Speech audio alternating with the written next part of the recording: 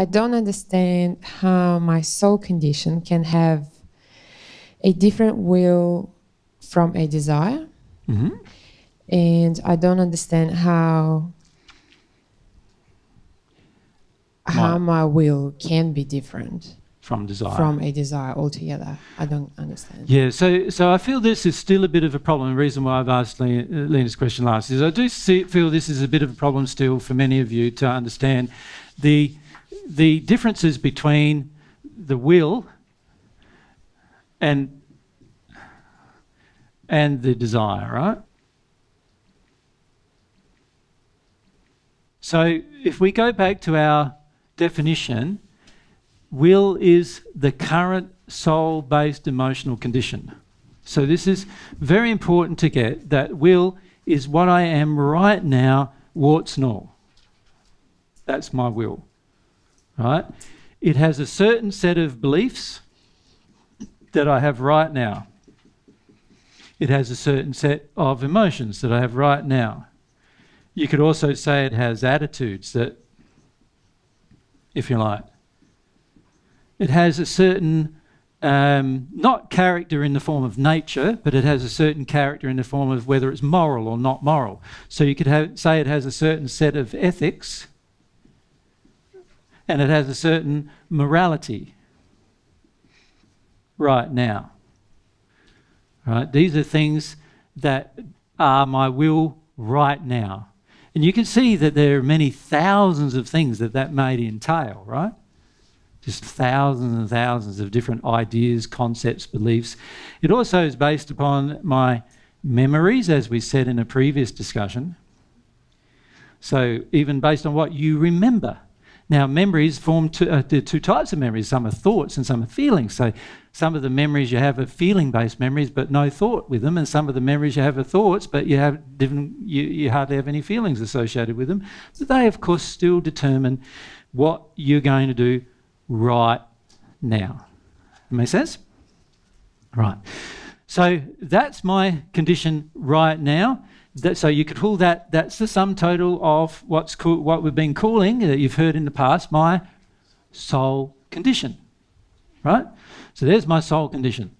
My soul condition is my will. It determines what I'm going to do right now automatically. Right? But it doesn't determine my future. That's the beauty. It doesn't determine my future. So this is my state now, and this is what I have faith in with regard to my future. Does that make sense? Now, my desires can also be the sum total of all these things. I could desire to have a different belief system. I could desire to have some different emotions. I can desire to have some different attitudes. I can desire a different morality.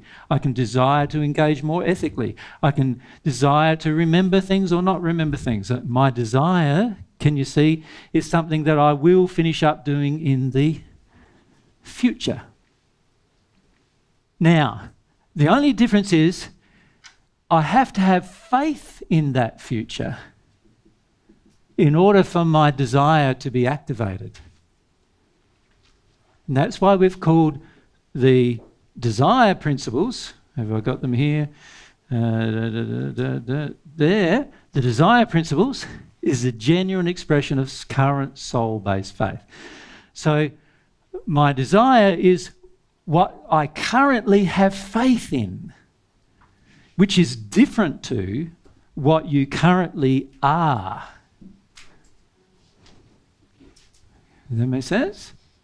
So one's what you currently have faith in for your future, and it has to be, remember, it still has to be a feeling-based faith. It can't be just a concept or a head-based idea or something. It has to be something that you really believe, and what's going to happen in the future. Now, what I'm saying is that if the will and desire are in harmony, what that means is that I currently have this set of beliefs, emotions, attitudes, ethics, and morality, and I have no faith that any of those should change or can change or will change. That's how we don't change. Does that make sense? Yep. Thanks. All right. Has to. So it can move you in a negative as well as a positive direction. Don't think it's all desire is going to take me in a positive direction. No, if you desire to murder someone, eventually you may be given to do it at some point, right? Yeah. And even just the desire is going to be leading you down to certain feelings and certain emotions and certain belief systems, is it not? So, Lena, does that... You haven't got the mic anymore with you. That sort of helps with... You can see one is the faith, the real faith that we have in a future state. And the other is what we have right now.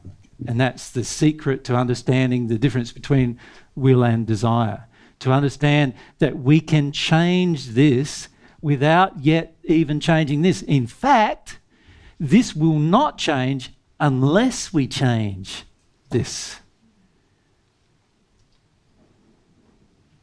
Now, God's laws, God's principles, the will and desire principles, remember, interact with all the laws we've talked about thus far. So they interact and cause us to go, oh, maybe there's something wrong with my will. And once we know there's something wrong with my will, I can go, do I want to change that or not? There's desire. Soon as me just asking the question, do I want to change it, is a shift in my desire. Of course, you would need more than that to actually change, won't you? You need to take that through experimentation and so forth to change. So hopefully we're 5 minutes over, guys, so I have to stop it there, unfortunately. But isn't it a fascinating discussion? You find that fascinating? How will and desire work in harmony with each other, and how God's put the measurement of your will and the measurement of your desire inside of every law. Mathematical, scientific certainty from God's perspective. He measures every single desire. And it's very hard, in fact, for two people to have identical desires on identical things with the identical measurement, because it's like any measurement system, there's always little variable factors, right? So even your personality can be a variable factor in the way in which you express desire. So you know, God's measuring each little tiny thing, exact down to the exact feeling, and then the law responds. And isn't it wonderful, the law responds? Imagine a universe where you had a positive desire and the law just goes. And you have a negative desire and the law just goes. In other words, the law just goes nothing. No, you know, whatever you do doesn't matter. You know what you'd finish up believing? Nothing matters. And isn't that what many of you, unfortunately, have believed in the past, that nothing matters? Nothing matters. And many people on the planet, unfortunately, believe that. But that's because we've lived in this human environment not seeing that everything matters. Everything matters. And God desired to create a universe where you came to the conclusion that everything matters. This is a wonderful creation, actually. He's informing us that what you do, what you say, even what you think and feel matters to the universe around you. Isn't that fantastic? It all matters. And every feeling you have matters. Every thought you have matters. And you'll find in your transformation side of things, man, that is a very powerful thing to engage. If you know that everything matters, then you can start determining what's going to matter to you. Yeah, what's going to be important to you.